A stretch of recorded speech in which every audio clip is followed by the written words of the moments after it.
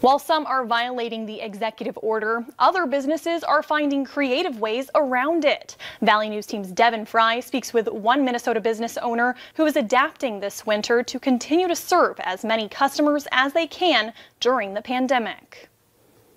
Bars and restaurants across the country are looking for ways to keep their businesses alive amid restrictions put into place during the COVID-19 pandemic. In Minnesota, all dine-in service indoors has been suspended, meaning that they can only offer takeout or delivery services. However, one restaurant in central Minnesota has found a way to keep their customers on scene. The Pirates Den in Verndale, Minnesota has set up ice houses outside of the restaurant and allowing guests to reserve tables inside.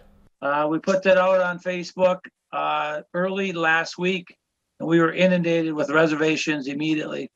Guests can reserve an ice house for half-hour blocks and eat there. There are heaters inside, and the houses are insulated to protect them from the winter conditions. It's got thin insulation in between the canvases, so yeah, a little buddy heater, little electric milk house heater heats them up perfect.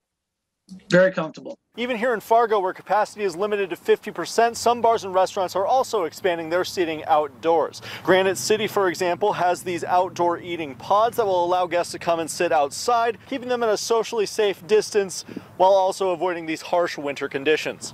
Hagen says that the reception has been warm for this unique dining experience. It's an innovative and creative way to just try to make ends meet until this crazy year is over with, then we move on to bigger and better things. Reporting from Fargo, Devin Fry, Valley News Live.